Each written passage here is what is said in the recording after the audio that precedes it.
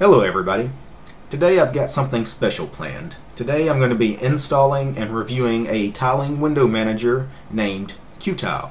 So, what is Qtile? Well, we go to their webpage at qtile.org, and at the top of the page we have a little blurb here. Qtile is a full-featured, hackable tiling window manager written and configured in Python. Now that is really the key thing there, that Qtile is written and configured in Python. Python is a very popular programming language that millions and millions of people know and love. So that really should attract a large audience to Qtile. It's not written in some obscure programming language that not that many people are comfortable with. You know, for example, Awesome Window Manager, which I love, is configured in Lua. How many people are really Lua masters? Not that many people. An even better example would be Xmonad, which I think is fantastic. But Xmonad, that tiling window manager, is written and configured in Haskell. I mean, who the hell knows Haskell? Continuing along the on the home page here, we have a little bit written about the benefits of using a tiling window manager. I'll go over it briefly, but it optimizes your workflow. It effectively uses screen real estate by automatically arranging windows with minimal visual cruft. And it saves your wrist from RSI by ditching the mouse and driving with the keyboard. So a tiling window manager is primarily keyboard driven. You really don't need the mouse at all to operate inside a tiling window manager. Now, there's a million tiling window managers out there, so why Qtile in specific? Well, Qtile is simple, small, and extensible. It's easy to write your own layouts, widgets, and built-in commands. Again, it's written and configured in Python, so if you want to hack on it, you know, go for it. You know, should be pretty easy to hack on Qtile. The community is active and growing, and of course Qtile is free and open source software. Looks like it is distributed under the MIT license for those interested. So, today I'm going to be installing Qtile inside Sabian Linux. A few days ago I installed and reviewed Sabian Linux, and for this review of Qtile I thought Sabian was a good fit for it because Sabian is a rolling release distribution. It is Gentoo based. So we're going to get the freshest packages by installing Qtile on this machine. Another good reason why I chose Sabian here to install Qtile on is because this particular edition of Sabian was the minimal edition that I installed. It came with the Fluxbox window manager installed and not much else. So this is a real bare bones system here. Perfect for us to do this install of Qtile. So let's get started. Okay, the first thing we need to do is get to a terminal and go to our package manager and install the Qtile window manager. So I'm at the login manager here inside the Sabian minimal Fluxbox edition here. So let me log in to Fluxbox so I can get to a terminal. And I'm going to launch Xterm. And now that I've got my terminal open, I need to switch to the super user, to the root user, so SU, and then my password. And then to install Qtile in Sabian, I need to type equo space install space the name of the program, which in this case is Qtile. I hit enter, and it'll begin installing. I'm not going to hit enter because I actually already installed it. I installed it a few minutes before I started recording this video. So let's move on. I'm going to reboot the machine now. So I'm still root, so I just need to type reboot, hit enter.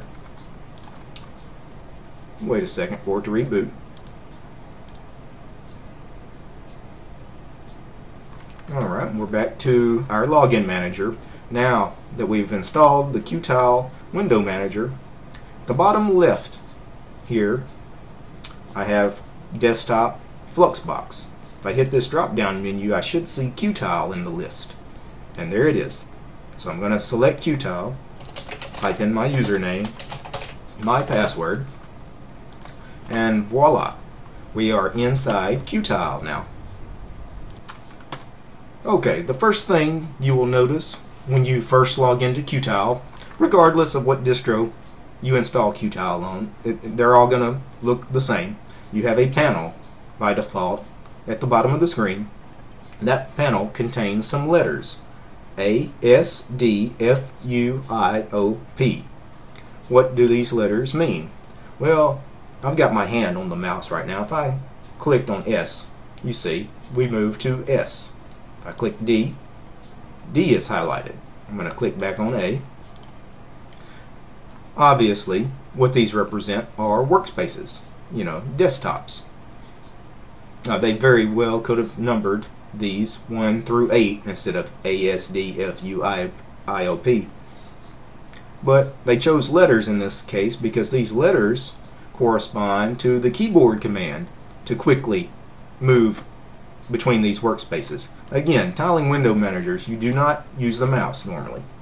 You use the keyboard. So to change to workspace S, I type mod key, which is the super key. Mod S gets me to the S workspace. Mod D moves me to D. Mod F moves me to F. U, I, O, P, back to A. All done with the keyboard. Very simple, very intuitive, very fast. Okay, so we know how to navigate through the workspaces. How do we actually run a program? Well, there's a couple of different ways. Probably the most common way to open up a program in Qtile would be to simply open up a terminal and then run whatever you want to run from the terminal. To launch a terminal, you hit mod key, the super key again. Super key, enter. So super, enter. If I hit super, enter again, you see I get a second terminal. How do I close these terminals?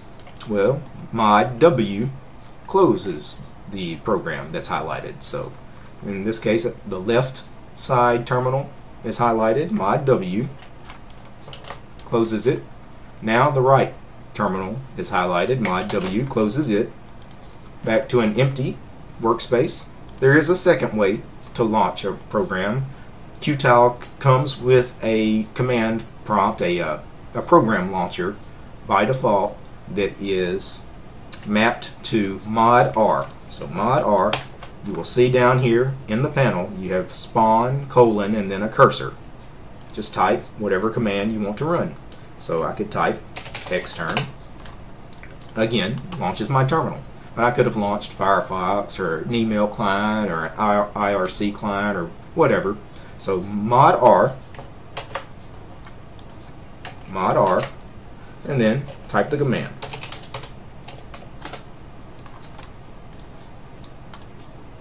So in that case, I launched Firefox. I'm going to close Firefox. Now you will remember mod W closes. Mod W on the extern here will close it. And that is basically the default config for Qtile. I've pulled up their webpage here. You can read it at qtile.org. But here are a few of the default key bindings when you first install Qtile. This is just so you can navigate around the system. But eventually you want to create your own custom configuration for Qtile. And I've already done that. I've played around in Qtile before, so I have some config files saved from in the past when I've used it. And what I'm going to do is I'm going to quickly spend some time. I'm going to set this up the way I like it, and then I'm going to come back in just a second and show you what Qtile can be configured to look like. So all I did was I spent a few minutes pulling down one of my old config files for Qtile that I used in years past and loaded it up inside this virtual machine. It's not going to function, correctly for everything because it's an old config file, but it at least shows you some of what is possible with Qtile. You see I've moved that bottom panel to the top. I've also renamed the workspaces. They're no longer named A, D, S, F, etc. I've actually given them real names. Dev, www, sys, doc, VirtualBox, chat, media, graphics, and those names you can tell what kind of programs I plan on sticking in these workspaces. www, for example, in my case, I've set up the config to go to the workspace by numbers. So www is the second workspace, so mod 2 switches me to that workspace. Now I could open up Firefox here. I could go to mod 1 to go back to the first workspace, which is dev, and I could open up, say, Xterm here, or even, launch something like Vim or what have you. And now mod 1 is this workspace. Mod 2, oh, excuse me, mod 2, mod 1, mod 2, mod 1, mod 2, mod 3, mod 4. You see, very easy to move around with the keyboard. These tiling window managers, because of the nature of them, they're best used by people that live inside a terminal, that have a lot of terminals open, or do a lot of text editing.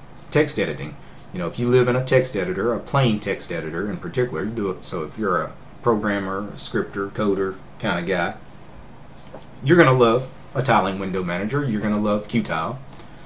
And the kind of programs you would launch would be command line programs or text mode programs, incursive programs, such as the Ranger file manager here, which is a terminal based file manager. Or I could launch something like Qtile. Let's see what else. I have the IRSSI IRC client installed. Let's see what else I have on this config mapped. This looks like I've got the Lynx web browser, which is a terminal based web browser. And let me just cycle through some of the layouts here again for you, just to show you how the layouts work.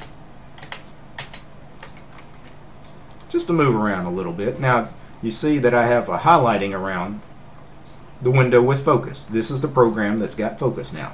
So this is like if I typed the command to close a window, Qtile is going to close right now. If I wanted to close, say, the Lynx web browser, which is sitting on top of it right now, how do I get the focus to move here without obviously moving my mouse, because we're not going to use the mouse in this? Well, you do that with the J and K keys on the keyboard. Usually you hit the mod key and then J or K to move around. Let me demonstrate.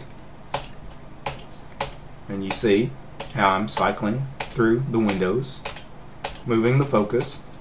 J goes one direction, K goes the other.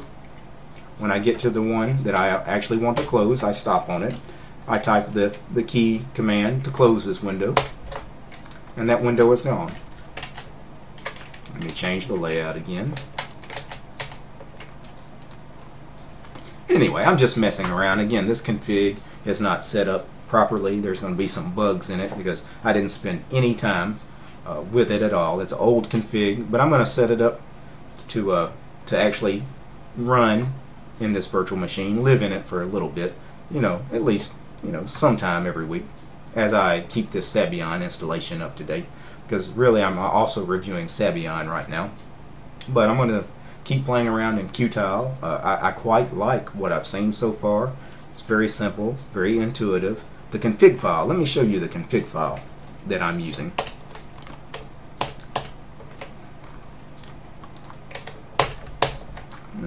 Some of these windows do not want to close. Again, the config might be broken. So I've loaded up my Qtile config. Here, this is inside Vim, and you can see some of what you need to set. Here is a list of basically my key commands that I've chosen to use and what they do. I've left little notes to remind me exactly what each of these does. In my case, mod return, mod enter, super enter, opens a terminal, mod tab toggles through the layouts, mod shift C closes windows, mod shift R restarts Qtile, and so forth. And you see it's pretty simple. Even somebody without any programming background should be able to figure out how to modify this to their liking. Further down my config, I've got key mappings to apps that I want to open. I've got them set to my keypad on the keyboard. So mod key plus 1 on the keypad opens up the Ranger file manager. Mod key plus keypad 2 opens up Htop, and so forth all the way to keypad 9. And moving down the config, you have settings for color. This sets the color for the top bar. And we have the group layout here. You can tell dev, www, sys, doc, vbox. This is the names of my workspaces here. Moving down the config, at the very bottom you have the layouts I've chosen to use. And that's it. That was the entire config for what you see here. So let me close out of that. So Qtile, very simple, very intuitive. Like I said, if you are a keyboard guy, if you live inside a terminal, if you are a text editor guy, if you are a Vim user or an Emacs user, you would love tiling window managers in general, but you might want to give Qtile a try. It's not as popular as a lot of the other tiling window managers out there. It's got a small community behind it, but they seem very enthusiastic. I looked around the internet. They seem friendly. They're looking for people to join them, and I think it's a worthwhile project. Peace, guys.